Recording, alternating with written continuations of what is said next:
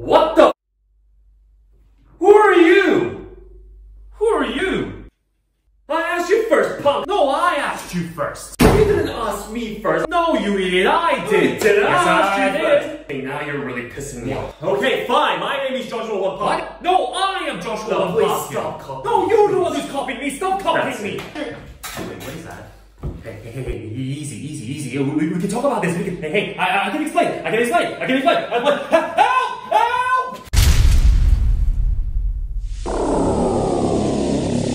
Okay, last time. This is drugs. This is your brain on drugs. My name is Joshua One and welcome to our second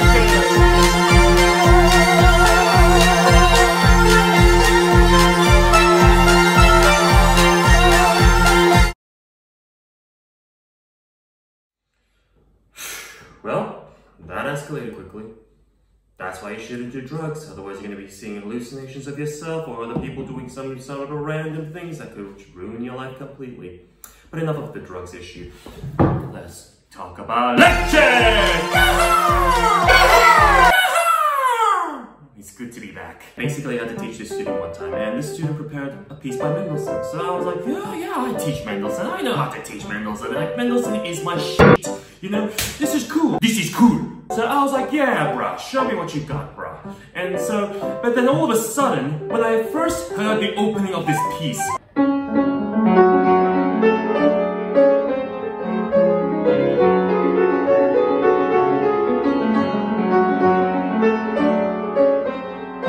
Mendelssohn copied John Williams! So then my student was like, really?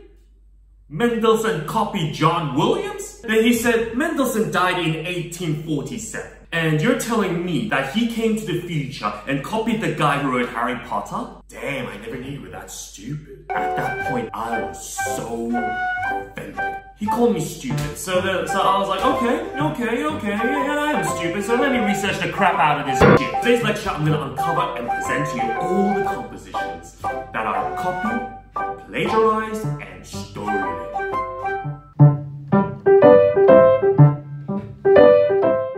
So when I was doing my research, I figured out there was so many compositions that copied the classical music, and they're commonly film music.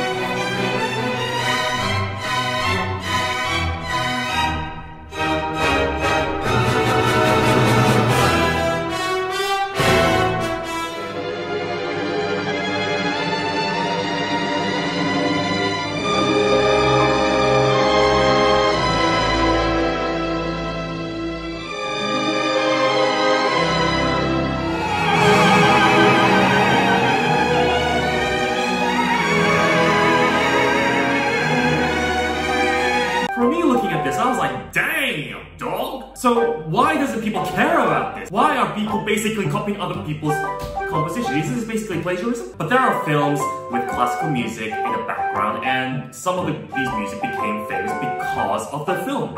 Example, like the Stanley Kubrick's 2001: A Space Odyssey.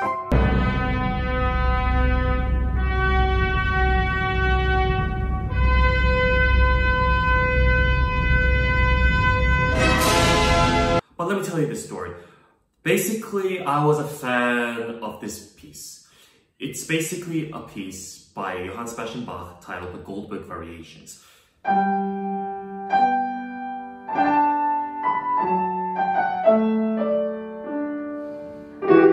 However, there was one time when I watched this film, The Silence of the Lambs, starring Anthony Hopkins and Jodie Foster, and I really liked this movie. Like, it was actually the first time that I ever enjoyed a horror movie. So then my next reaction was, hey, I want to watch the second part of this movie. Immediately, I watched the next film titled Hannibal. So I was excited to watch it. And when I watched it, I regretted it.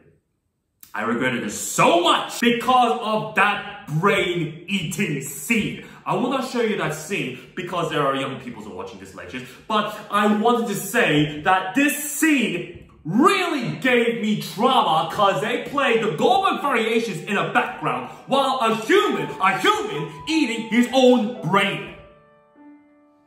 At that point, I really hated Goldberg Variations, even if that was one of my favorite pieces. And I really hated that movie so much because of that scene. And every time I play the Goldberg Variations, now it keeps reminding me of that brainy incident. And at that point, I hated classical music in films because it just changes my pure imagination. But of course, one of my favorite movies with classical music in the background is a really old film by David Lee, The Breathing Count, which basically uses the Rachmaninoff Concerto No. 2 as a background music for the entire movie, for the entire film. It's one of my favorite music and my favorite movie.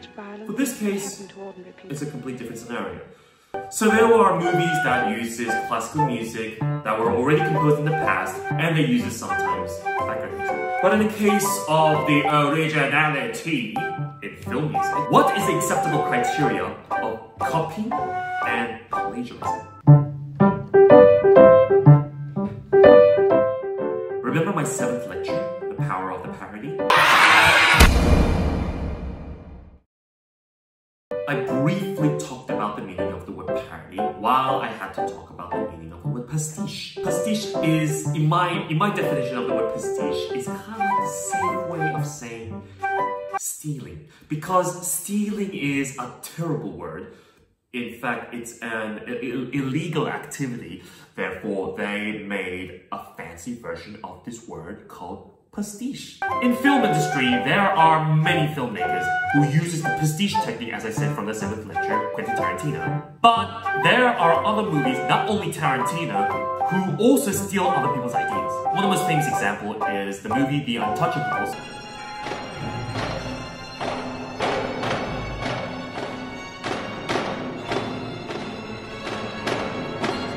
This scene has talked a lot. When it comes to parody or pastiches, they always talk about that scene. So basically, all artists that I mentioned here, all avoiding this one particular word. Thieves.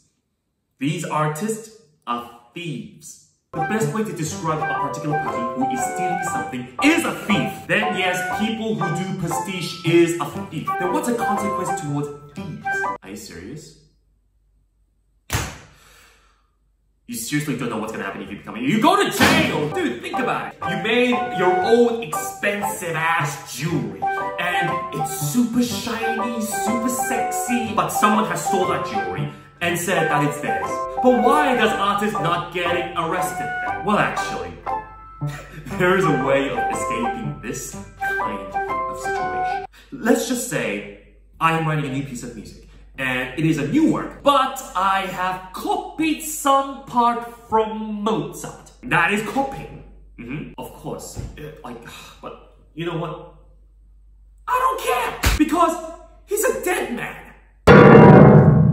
He can't do anything, you know what I'm saying? That's why this is called the public domain music. The owner of public domain is basically everyone. So then, which song is a public domain? Well, it depends. It depends in some countries, but the simplest way of saying this is a song that is written between 50 to 75 years after the composer's death. As I said before, Rachmaninoff Concerto No. 2 is one of my favorite pieces of art, and I'm still playing that piece. That's how much I love it. Rachmaninoff is a great example when it comes to copying other composers, or being copied by other composers in some cases. But the most famous example in this piece is of course the first theme of the second movement.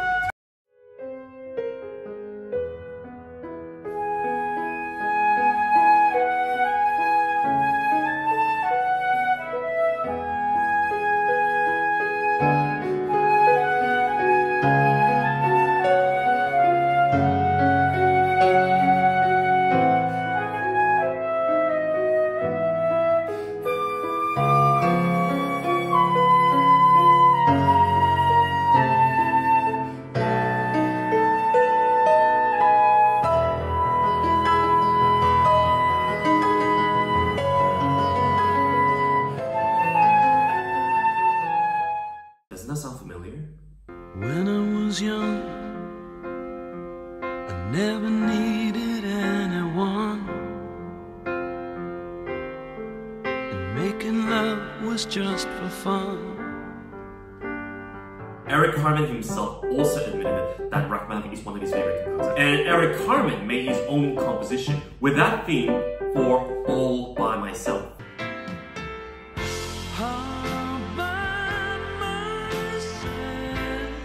Should we complain that Eric Carmen is a thief? The funny thing is, I believe Rachmaninoff also copied from other people's works. Do you know where I assume?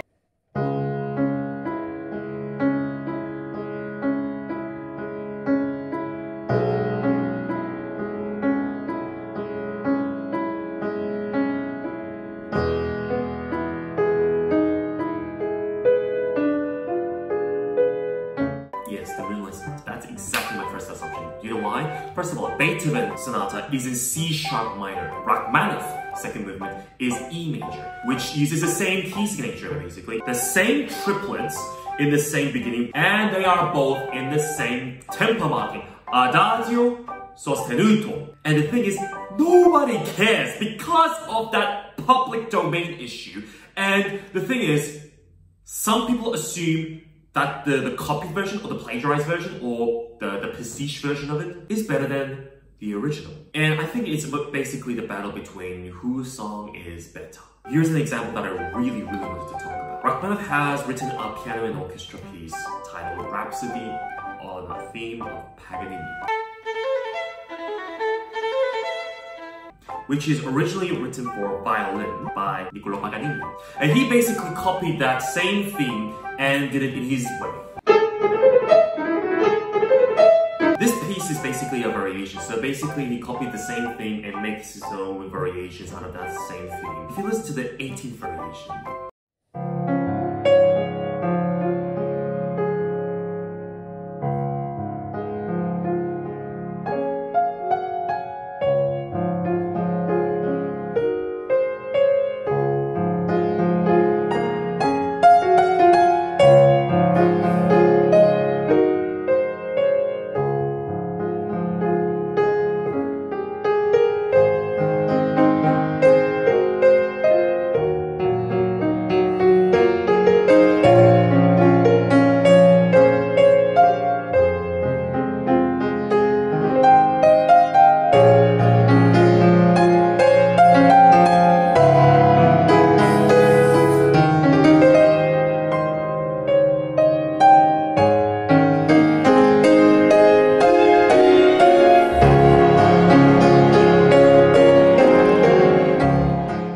yes, it's the same piece of music. I'm like, holy shit, that is not Paganini. So I tried so much to find a similarity between these two themes. Basically, it took me ages to figure that out because it just sounds like a complete different music. So I was trying to figure this out, and eventually this was my conclusion. In order to make something different, first of all, he changed the tempo. Andante cantabile at the walking pace while in the singing stuff. So it is slower than the original because the original is quasi presto, kind of fast. And he changed the key from A minor into D flat major. The dominant note of A is D. Therefore, he brought in semitone lower and even gave the first note as A flat. Just like Paganini's theme where it begins with an A. But instead of ending on an E, he leads it to the tonic note, which is D flat. And if you look at the rhythm too, he basically flipped it upside down. Bam! Rachmaninoff copied version, but in a different variation with the same theme of Paganini Caprice number 24. This is why I like Rachmaninoff so much. If you have written a piece of music that sounds exactly like that original music that you have copied from, for that situation you must get an F. Even if that is a song that part of a public domain or non-public domain. But if you compose something that you have quoted or mentioned that you have copied something but sounds completely different, and if it sounds better than the original, success. So if you have seen a composition that has been copied, and I mean clearly, obviously, well shown, black and white copy, you have definite permission to shove that piece of music right up their ass.